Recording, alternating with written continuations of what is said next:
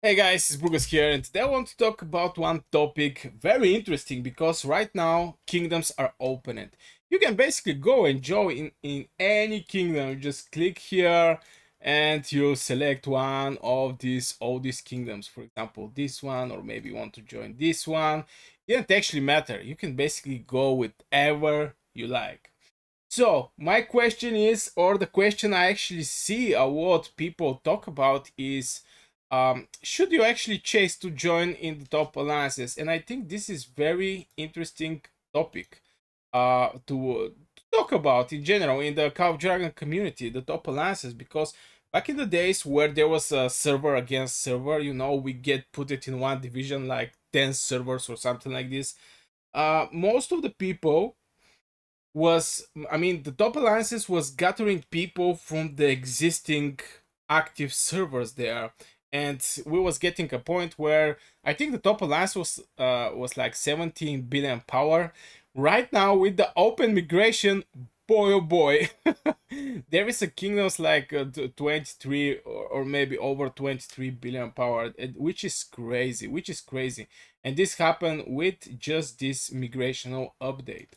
But I think it's absolutely fine. I mean, more and more players are going to play with with the lines they like, or maybe with the friends in real life friends, or whatever kind of friends they have there.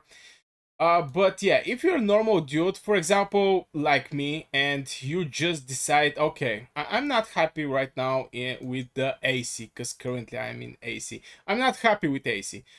I want to be great somewhere else, and I open the tab and I check the kingdoms here, and okay, I want to go here with Chidi.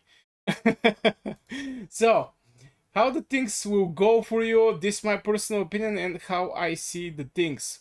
First of all, depending how much power you have, this is maybe one of the main factors.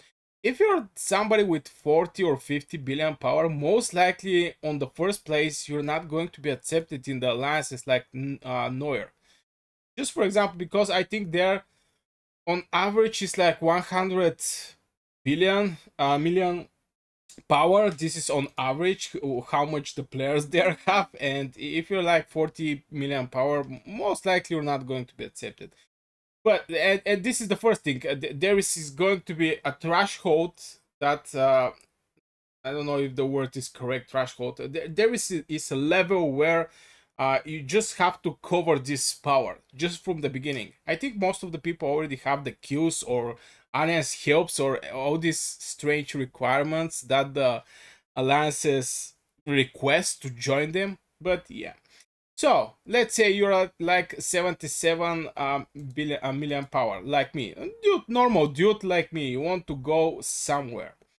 First, what is the benefits? Let's start with the benefits. And I think the benefits is not that much. Let's be honest. If I want to join Neuer, which is on average is 100 million, or some other alliance that on average is 80. Okay, if it's 80 million, most likely they're going to accept me just because I'm close to the average player. There's going to be players with 200 million. There's going to be players with 50 million, for example. But anyway, this is not the point. In the top alliances, most likely people are looking to join just from the benefits on the first place.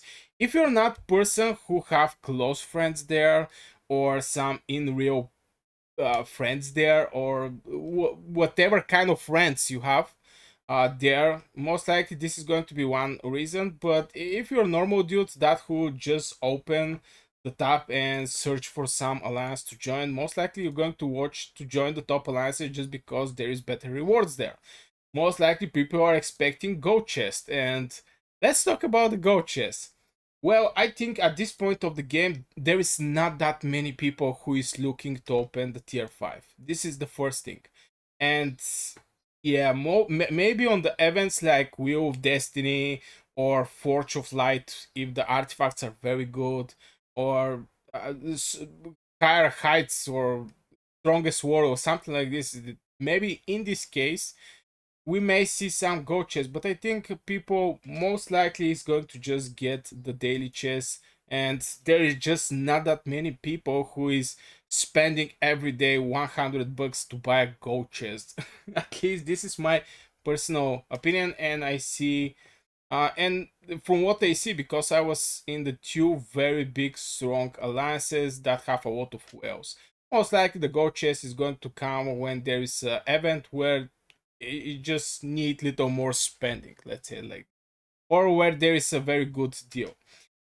The other thing is, okay, we talk about the gold chest. The other thing is rewards. Well, in every kingdom, home kingdom where you join, most likely you're going to get most of the behemoths, every active kingdom. So since those behemoths even get stacks, let me see, maybe this one have these stacks. For example, this hydra have like these 5 stacks, which is behemoth damage taken is a 50%. So it's going to be easy to actually take out all the behemoths, even the elite one, get the frames with most likely with any alliance. So, what is the other benefit? Winning the kingdom was a kingdom, right? I mean, if the behemoths you can get with any alliance, and the gold chest is something that come on specific event, most likely winning the kingdom was a kingdom, because dragon reward is way better from the magma reward and the no magma reward. Basically, magma reward and no magma reward, there is no difference there. The only thing that's different, I mean, in the pet skill, because most of the people are going to look for pet skill, not for extra 3 hits, for example, or 3 golden hits. So the thing is, the dragon reward. Well, in right now in cow dragon matchup, which developed a lot over the months, basically we're close to over 1 year in couple months in cow dragons. Right now, kingdom vs kingdom is very strong kingdoms are put together with very strong kingdoms. I mean, on the top kingdom vs kingdom is TFS, Neuer, Ace, and BXS. This is very strong kingdoms. I think maybe one of the best kingdoms in the game. Maybe one of the strongest kingdoms in the game. We AC are put it with BDO, with Nova Avengers, and with Echo, which is close to our power. This is again, I think this is the second on power division in Cow Dragons. I mean, Kingdom vs Kingdom. So if you join one of the top alliances, you're going to fight against top players. It's not going to have easy win like back in the days was happening. Putting together like 10 servers, and one server is very strong, or maybe 2, and whoever win the competition between these 2 big kingdoms or big servers actually win the rewards. No, right now you have to fight against other kingdoms with same power like you. So the benefit of getting the dragon reward is not sure. I mean, it's not sure that you're going to take the benefits.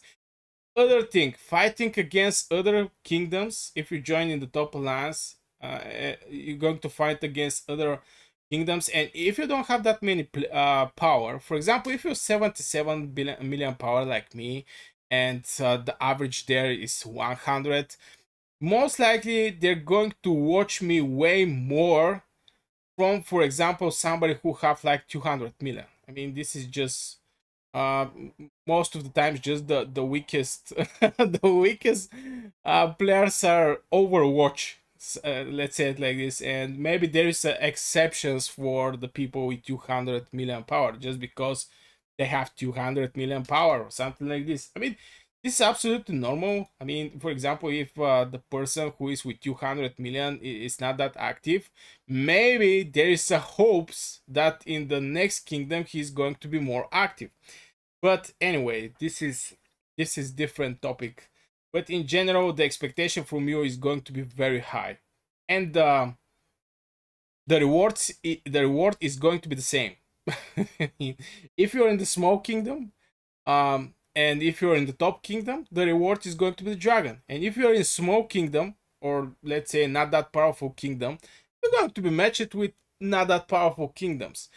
So the thing that joining the top alliances guarantee winning the kingdom as a kingdom is no longer relevant, in my opinion, because you're going to face the same power bad boys in Kingdom vs Kingdom.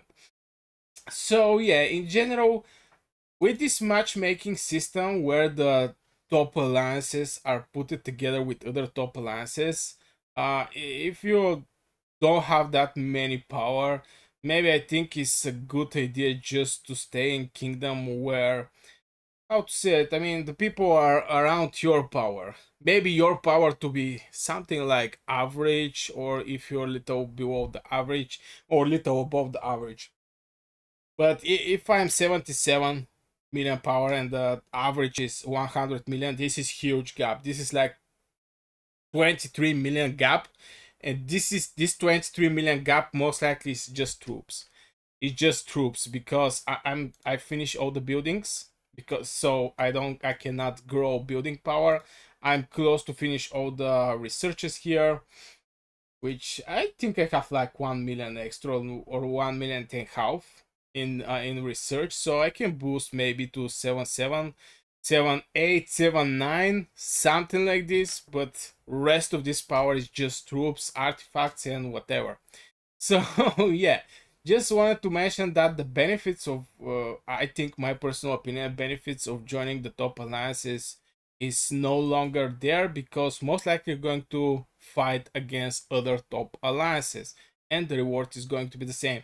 If you're looking from point of rewards, if you have friends there, if you have in real friends there, or whatever friends there, this is different topic. This is absolutely different topic. Or if you play with this alliance the first two seasons, and after this for 2 or 3 seasons you get separated by because of anything, and you want to unite together again, this is a different topic. If you're just a dude who are not liking the alliance that he is in, and just open and checking out where to join, I think you should join in. I think my personal opinion is the best alliance is going to be some alliance that on you're around the average of the power, or a little above the average. So yeah, I just wanted to mention that because yeah, top alliances are a huge topic right now in Call of Dragons, especially in the community of Call of Dragons. People are thinking, yo, top alliance is going to bully the small alliance. No, the top alliance are going to be matched with top alliance. So the part with bully in the war game, which is very strange, is no longer, I think, exist. So yeah, I guess this will for this video, guys. I hope you enjoyed. If you do, hit one like, subscribe, and see you in the next video.